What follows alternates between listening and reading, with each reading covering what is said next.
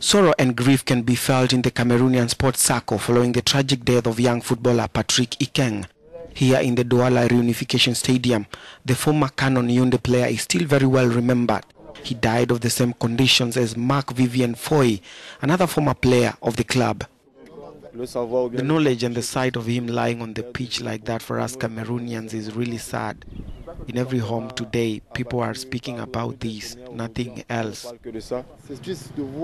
It's sad to see this kind of death. It's very sad. I can put myself in the shoes of the family. It must be difficult for them because all Cameroonians and footballers are grieving. When we remember Foy's death a few years ago, it definitely hurts. It hurts, especially when it is sudden like this, and even especially for young players who still have a lot to bring to the sport.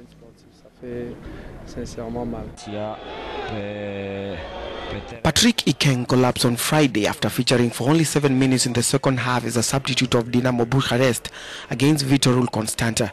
The Romanian Football Federation has postponed all the games that were slated for this weekend, as well as the Romanian Cup final between Dinamo and Cluj, which was due to be played on Tuesday.